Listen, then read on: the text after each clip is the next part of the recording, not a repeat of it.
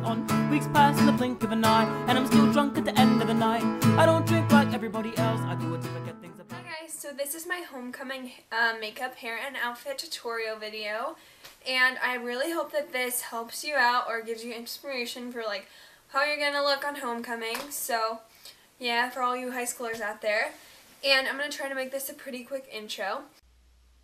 Oh my gosh guys, so this is my homecoming tutorial, and first I'm just taking my RAC Daily Resurfacing Discs, and I do not do it for the wrinkle purposes, I do it just for like exfoliation because they give a really deep clean. And I'm just massaging that all over my face, and then I'm going to rinse it off here and pat my face dry.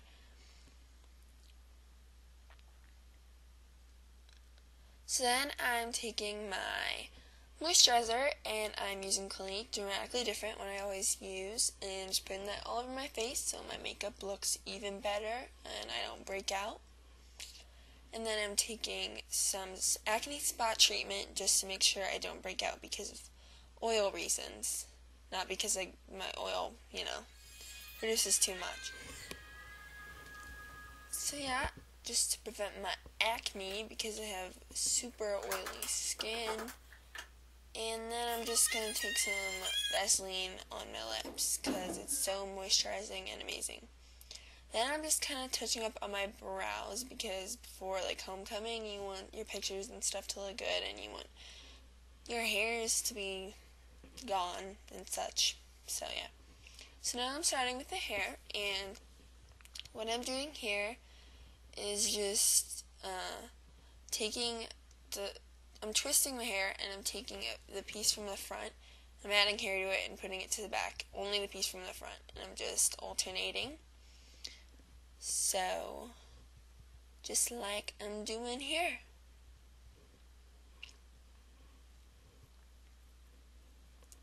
And then I actually add a piece and just start braiding it to the bottom.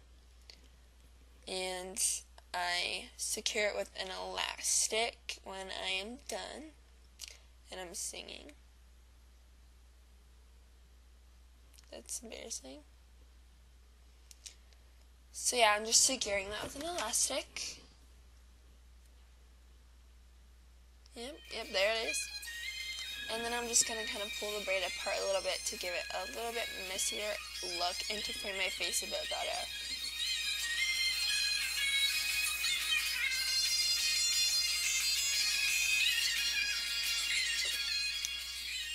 Now I'm just going to do the same little twisty thing I did to the other side. So as you can see, I'm taking the front piece and grabbing hair and then taking it over in a twist.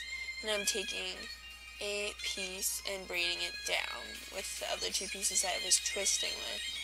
And then I am just going to continue braiding it down until I'm all the way to the bottom and tie it with an elastic.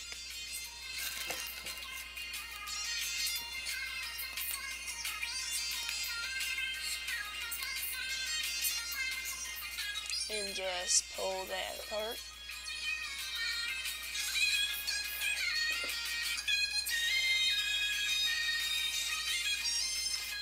And then I'm taking a section, and you want the section behind your twist, and you're just going to make a fishtail braid. And I have to warn you that if you take a big section, it'll actually look pretty small in the end.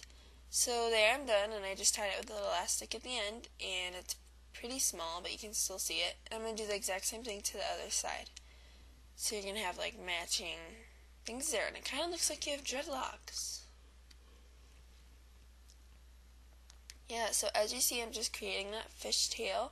If you don't know how to do one of those, there are tons of videos on YouTube for that. Okay, so once I've done both of those, I'm taking my hair to the right side of my head, near the bottom, and you want your hair to be behind your ears, and I'm just tying it in a low ponytail.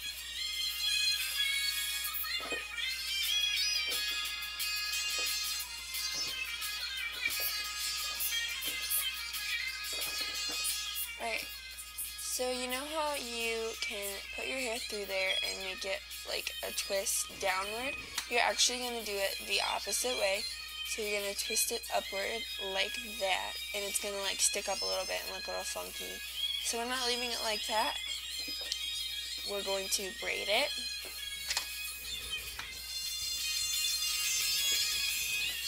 And just try to braid it all the way down to the end. You actually don't have to secure the end.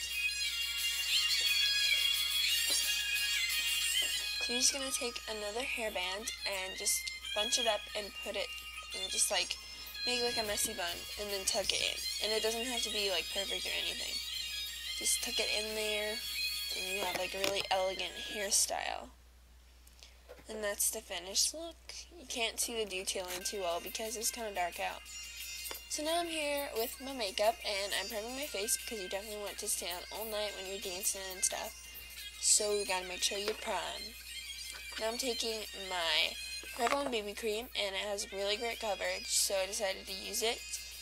And yeah, and I'm just putting a little more on the areas that have redness or are imperfect. So like perfect for the photos. And I'm just going to distribute that with a makeup sponge, which is usually the best way to apply BB cream because of its thickness. And now I'm taking some pressed powder and I'm actually using kind of a lot just so I set that and it doesn't slip and slide all over my face. So I'm taking my eyelid primer and just putting that over my lids, working it up and under my eyes as well. A little bit. Now I'm curling my lashes. Gotta curl those lashes, you know. And I'm just gonna use two mascaras here. So first I'm using my Maybelline Falsies, and the reason I'm using two is because the Falsies tend to clump if you put a lot of coats on it. So yeah, I'm just putting that on first. And then using my They're Real mascara to add even more length.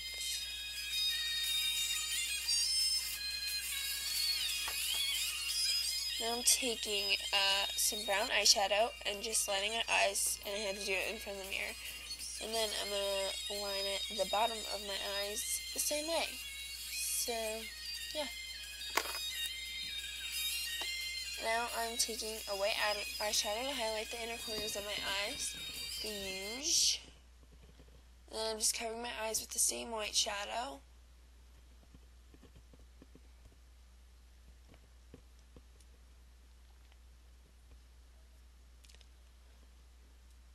And just blending that real well.